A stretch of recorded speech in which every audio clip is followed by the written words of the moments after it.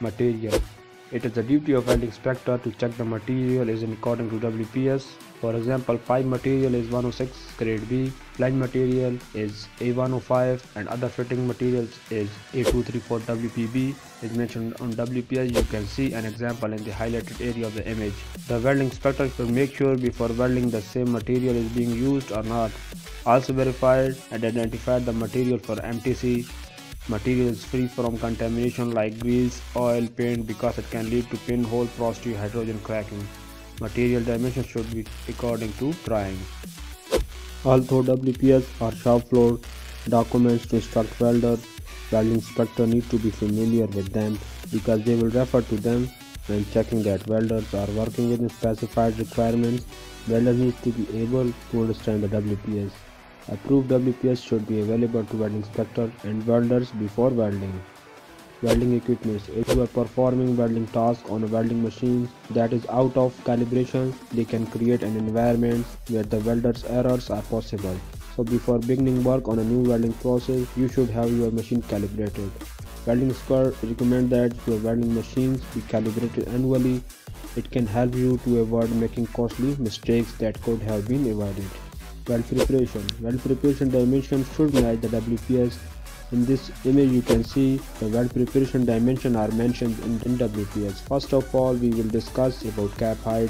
It is mentioned 1.5 mm with tolerance of plus minus 1 mm. It means cap height should be 0.5 mm to 2.5 mm. Second dimension is bevel angle, and according to this WPS, bevel angle is 30 degree with tolerance of plus minus 5 degree. It means bevel angle should be between 25 to 35 degree. Third dimension is toe blending. In this image, toe blending is mentioned 1.5 mm with tolerance of plus minus 1 mm. It should be between 0.5 mm to 2.5 mm. Root gap. In this image, you can see the root gap dimension is mentioned 3.0 mm with tolerance of plus minus 1 mm. It means root gap should be between 2 mm to 4 mm. Last dimension is root face. In this image you can see root face dimension is 1.5 mm with tolerance of plus minus 1 mm. It means root gap should be between 0.5 mm to 2.5 mm. Welder qualification.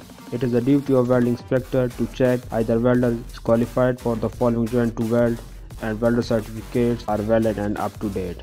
Joint fit-up. Joint design should be according to WPS or drawing. Number or size of tack welds according to code or project specification. Welding consumable. Welding consumable to be used are as specified in WPS. If you are using low hydrogen electrode, then low hydrogen electrode should be controlled or stored as specified according to WPS. This image is a crop part of WPS, and you can see two different types of electrodes are being used for this WPS. In root you will use E6010 for root pass and E7010 will use for the rest of the passes. For example, if you are working according to this WPS, then before starting the welding you should make sure welder use 6010 electrode for root pass.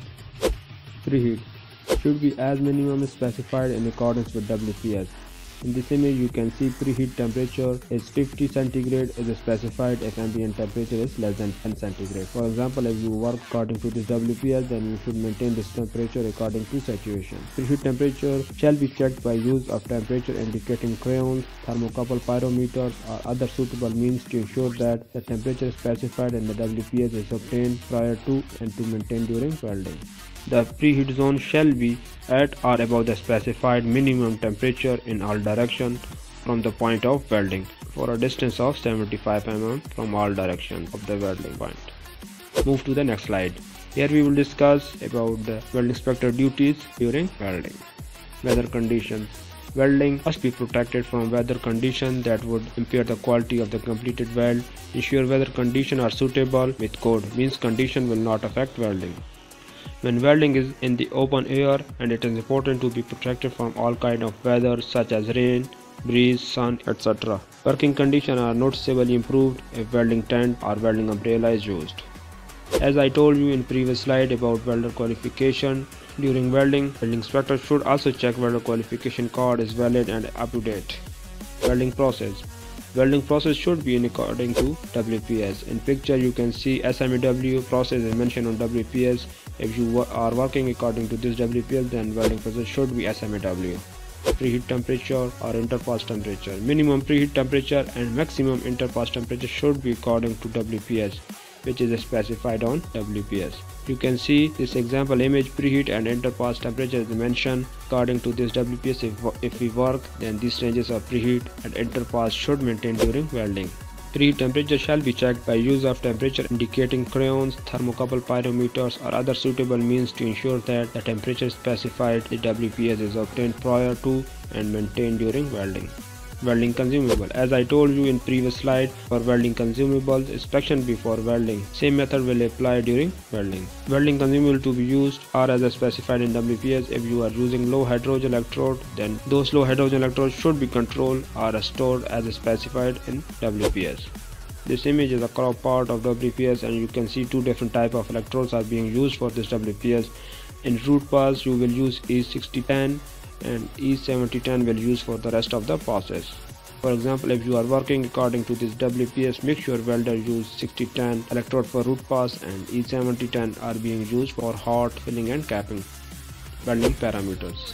Welding parameter means current, voltage and travel speed should be according to WPS. In this image you can see current for every pass. According to this WPS, current for root pass should be within 72 to 93 ampere and 126 to 146 ampere for hot pass, 123 to 130 ampere for filling and 81 to 106 amperes for capping. Column for voltage.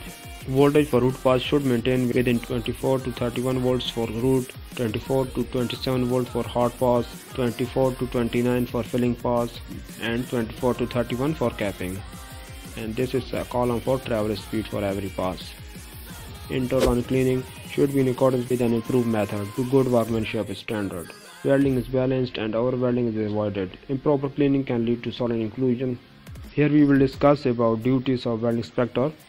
After welding, weld identification. Each weld should mark with welder ID. In this picture you can see every pass or weld is marked with welder ID. It is a WPS number. Root part is done by ID 1007 and 1180 and hot pass is done by welder ID 1151 and 1374 and capping is done by 1110 and 1192. And also write of weld completion date and welding inspector sign also. And this weld identification of every weld is a duty of welding inspector. Visual inspection to be carried out to a certain susceptibility of appearance of weld and suitable for NDT testing. Dimension survey. Check dimension are according to WPS or not. Ensure any modification are included on as-built drawing. NDT. Ensure all NDT is performed according to project specification. If 10% is mentioned in project, then perform NDT on one joint out of 10, and if 100% is mentioned, then perform NDT on all joints. Ensure NDT reports are available for records. Repair. A weld defect to be repaired shall be removed to sound weld metal. Repair weld shall be made using a qualified welding procedure. Repair weld shall be made by a qualified welder or welding operator. Preheating and heat treatment shall be as required for the original welding. Post-weld heat treatment. The post-weld heat treatment to be used after production welding shall be specified in the WPS and shall be used in qualifying the welding procedure. Heating and cooling method will be mentioned in WPS. Heating and cooling rate per hour according to thickness will also specify on WPS. Pressure load test. To check pressure gauges are calibrated which are being used for hydro test and pneumatic test. Ensure test is being performed according to procedure and ensure all records are available. First lecture has ended here. I hope you have a great understanding of the requirements of welding inspectors before, during and after welding. And in the next module we will discuss about term and definitions of related welding.